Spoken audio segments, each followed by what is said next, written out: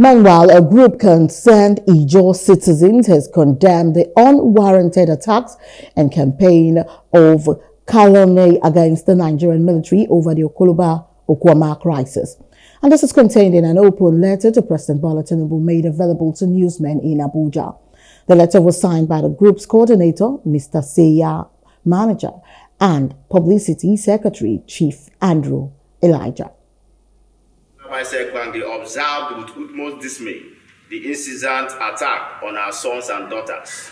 We seriously frown over these recent incessant attacks on prominent Ijaw Delta leaders and critical stakeholders that have immensely contributed in the development and relative peace we are enjoying as a nation. The Niger Delta, particularly the Ijaw nation, has been the end that bears the golden egg without adequate consideration and or remuneration in the Nigerian polity. Few weeks ago, the residence of Pa Edwin Clark, the leader of Condemns, was searched by the military. Now it is the turn of High Chief Ambassador Somabo Jakrish.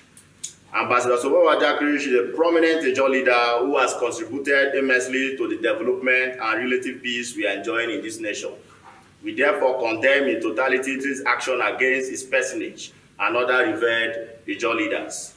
Furthermore, we demand an unreserved public apology who in connivance invaded the residence, harassed and killed 2 of his aides at midnight.